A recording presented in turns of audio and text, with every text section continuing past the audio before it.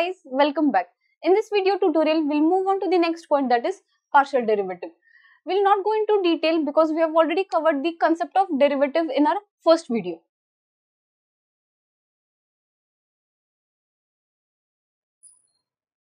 X, f of x. Suppose this is my random function. If I go for derivative, I'll write df by dx. Derivative is change of function with respect to change in x. This goes for the single variable. So we can call this as a two-dimensional plot. Let us go for the three-dimensional plot by considering two variables x and y. So this will be my function f of x, y, that is dependent upon two variables x and y. So whatever is the function here, that will be dependent upon the two variables. So I can't go for the simple derivative, that is df by dx. In this case, for two variables or for multivariables, partial derivatives comes into picture. That is partial derivative with respect to x, or dou f by dou x and dou f by dou y. This applies for two and more variable. Let us see what is the definition of partial derivative.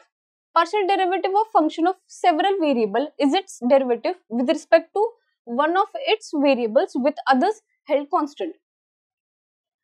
As we have seen before that, first we have to go with respect to the first variable and then with respect to y.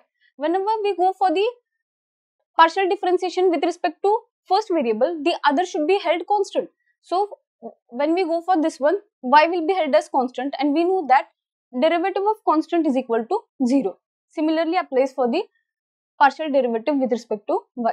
If the concept is still not clear, let us go for the first example. F of x is equal to x cube.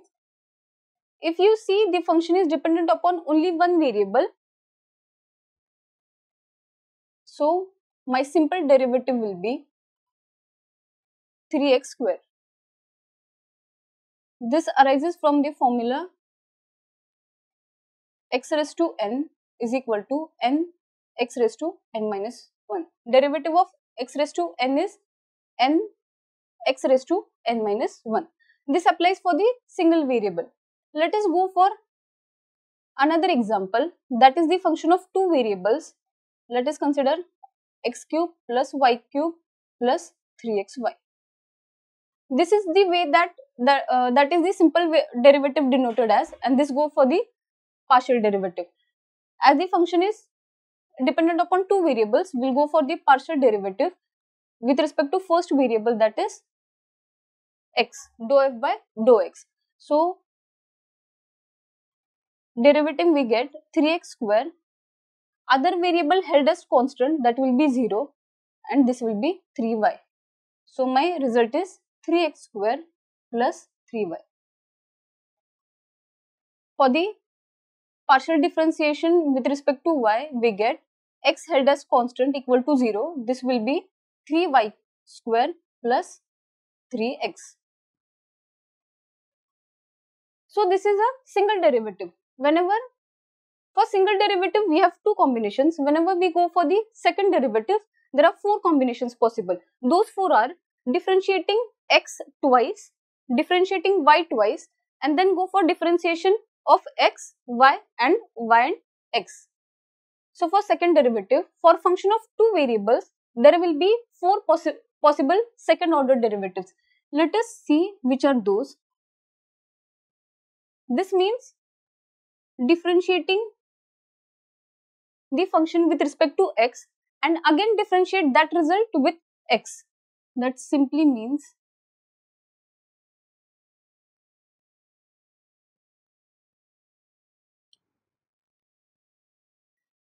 differentiate the given function with respect to x, whatever is the result, again differentiate it with respect to x. It can also be written as dou square f by dou x square, that is differentiating x twice. Similarly applies for y. I'll write it directly.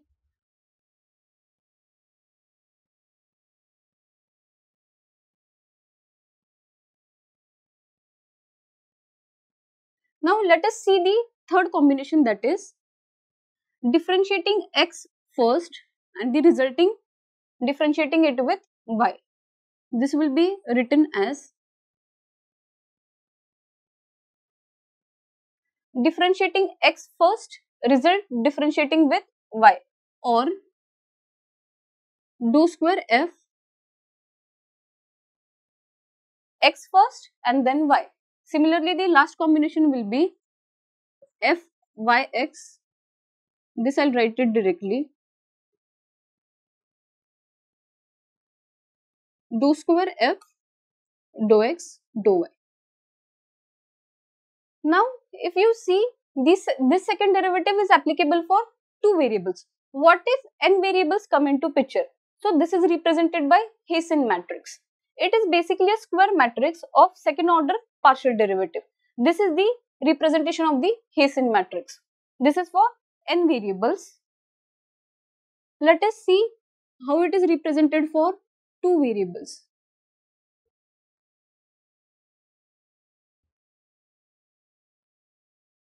We have the four combinations. We'll write it in the form of Hessian matrix.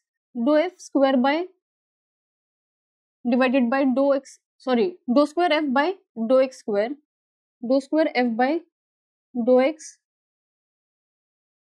dou y, dou square f dou y dou x, and last dou square f by dou y square. This is the representation of two variable Hessian matrix. Let us now consider one example.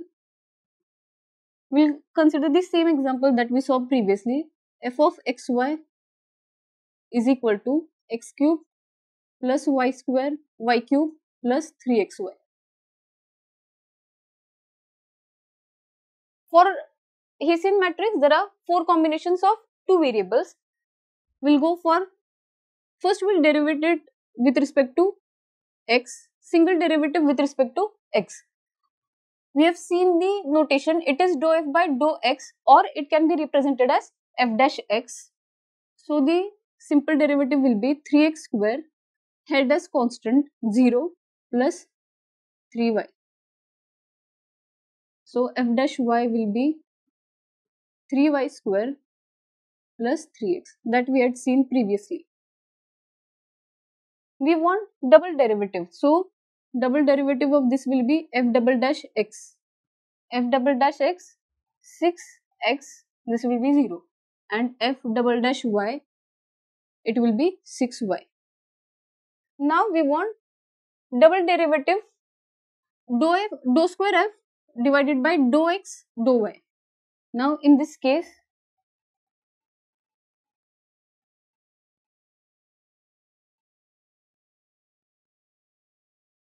in this we first derivated with we go for the partial derivation with respect to y that we already have, and then with respect to x. This means for this equation we'll find the partial derivation with respect to x. So with respect to x, this term will be 0, this will be 3.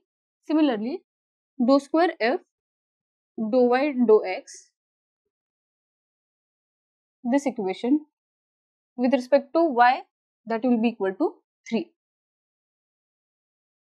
So these are the four elements. This is all about partial derivative. Thank you. Thank you for watching my video. Hope you understood the concept. For any doubts and suggestions, please let me know in the comment box. For more details, you can look at these videos. Guys, help us to help you. So please like my video, share with your friends, and don't forget to subscribe to our channel. Thank you.